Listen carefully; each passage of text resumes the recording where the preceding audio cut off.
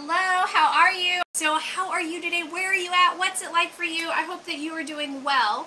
All right, so today my question is, what's the sign that someone might be a false teacher? What are the warnings that someone might be a false teacher? What do you think? Well, Paul talks about it, and we're going to look at it, and then we are going to pray for discernment and wisdom. Amen? So let me just start by saying, hello, ndewa. Bawani, hola, privi, ni hao, kamusta, annyeonghaseyo. Welcome to Dr. Berry Daily. Blessings and peace to you around the globe today. I think we should just open up with some prayer, ask for the Holy Spirit to be with us this day and in this moment. Let's get to the scripture, let's talk about it, and let's have a blessing. How's that sound? Let's do it. Lord God, I come before you right now, and I just pray for this one. I pray for peace. Lord God, I just pray you would create a sacred space around this one listening right now, just to put out the worries of the world. Give them a moment. Clear their mind. Clear their space. Help them to hear from you. Be present with us, Jesus. Send your Holy Spirit to fill us. Open our eyes. Open our ears. Open our minds, open our hearts, open our spirits to you, Lord. And I pray for this one listening right now that you would have a special message, a special word from this one, from your word today for them. In Jesus' name, amen. All right, we are in 2 Corinthians 11 where Paul says to the Corinthians, I hope you will put up with me with a little foolishness. Yes, please do put up with me. Look, I am jealous for you with a godly jealousy. Promised you to one husband, to Christ, so that I might present you as a pure virgin to him. But I am afraid that just as Eve was deceived by the serpent's cunning, your minds may somehow be led astray from your sincere and pure devotion to Christ. For if someone comes to you and preaches a Jesus other than the Jesus we preach, or if a different good news from the one you accepted, you put up with it easily enough. What are you doing? I don't think I'm in the least inferior to these super apostles. I may indeed be an untrained as a speaker, but I do have knowledge. We have made this perfectly clear to you in every way. Was it a sin for me to lower myself in order to elevate you by preaching the good news of God to you free of charge? I robbed other churches by receiving support from them so that I could preach to you, so I could serve to you. And when I was with you and needed something, I was not a burden to anyone, for the brothers who came from Macedonia supplied what I needed. I have kept myself from being a burden to you in any way, and I will continue to do so, because as surely as the truth of Christ is in me, nobody in the regions of Achaia will stop this boasting of mine. Why? Because I do not love you. God knows I do love you, and I will keep on doing what I am doing in order to cut the ground from under those who want an opportunity to be considered equal with us in the things they boast about. For such people, I'll tell you what they are. They are false apostles, deceitful workers, masquerading as apostles of Christ, and no wonder, for Satan himself masquerades as an angel of light. It's not surprising, then, if his servants, Satan's servants, also masquerade as servants of righteousness, rightness. Well, their end will be what their actions deserve. The word of the Lord. Hello, it is good to see you. What stood out to you today? Put it in the comments. Hello, aloha, Terry. Hey, Beverly. Hey, Letitia. Hey, Linda. Good to see you. What stood out to you today? Other than the air is still not great, I'm coughing. Oh, look, wait. Okay, we're good. I was just, oh, this is the microphone. I'm like, what's behind me? I got this ginormous microphone. Look at this thing. Actually, it's a real blessing. This got sent to me for free. I wasn't expecting it, but it's like intense. This is like the real deal. Look at, this is my head. Look how big this thing is. Yeah. I'm participating in an academic online, because we can't be in person, colloquium gathering of scholars, and they sent us these, and I was like, wow. So yeah, that's what that is. All right. So we're trying it out. Does it sound better? Does it sound the same? Is it like a news broadcaster? Welcome to Dr. Berry Daily. All right, let's get into the scripture. It's much more interesting.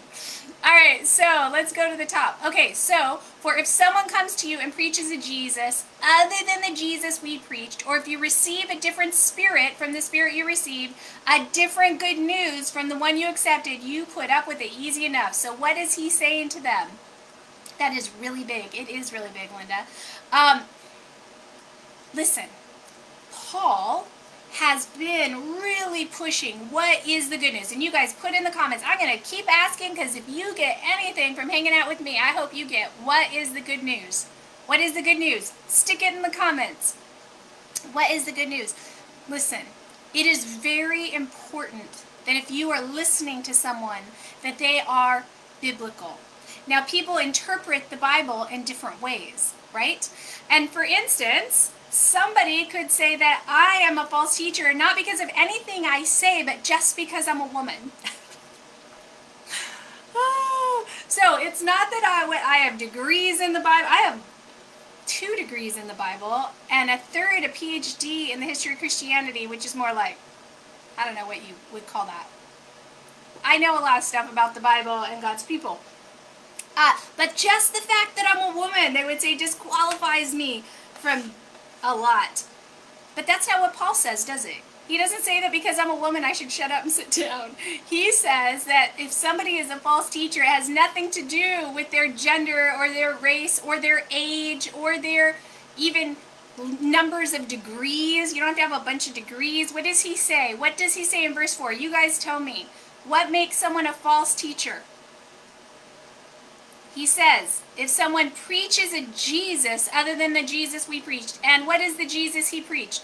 And that gets to what is the good news? That Jesus Christ lived he is the Son of God who lived a sinless life. He was crucified, he died, on the 3rd day he was resurrected. That is the good news, my friend. There is no Christianity without the resurrection of Jesus Christ. You just have another noble sage, a philosopher, a teacher, right? We have the Son of God who is resurrected. Without that, there is no Christianity. Anybody preaching anything other than the resurrected Son of God, then you need to be like, oh, weird. I'm going to back away. I don't want to listen to you. Anybody preaching a Jesus other than the Jesus we find in Scripture, walk away. Do you see all these, like, history documentaries, finding the true Jesus? Did he have a wife? Blah, blah, blah. Don't listen. I mean, listen to it, I guess, but that is not the Jesus of the New Testament. And if it is not the Jesus of our Bible, the Bible is your standard. If the Jesus of the Bible is not their Jesus, then you just look at that and say, that is a false teaching. That is error.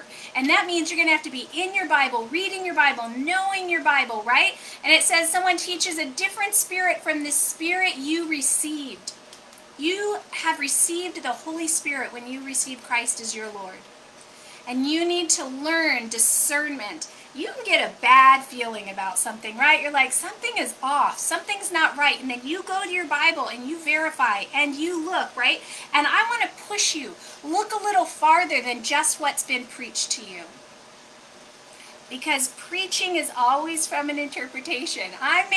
We all have the Scripture in front of us. And different people read it a different way. And we just have to be as faithful as we are and as faithful as we can possibly be to it, right?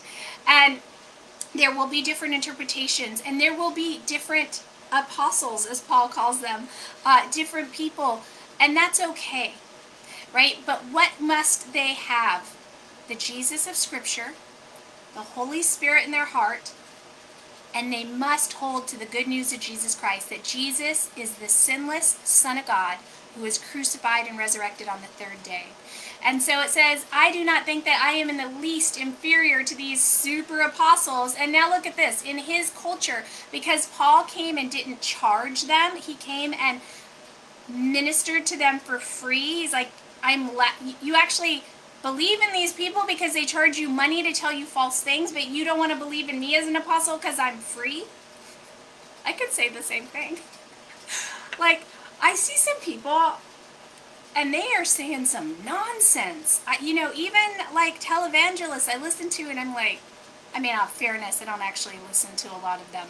But I've heard pieces of what they say, and I think, no, I can't listen to you anymore. No. No. Right? Be discerning. Have wisdom. Amen. That's what this is all about. So I think that we should just, and look at this, for such people are false prophets, deceitful workers, masquerading as apostles of Christ. And no wonder, for Satan himself masquerades as an angel of light. Oh, I should know it. I just spaced out. What is the Tolkien quote? Not all that shines is gold, right? So just because someone's shiny and flashy doesn't mean that they are filled with the Spirit of God.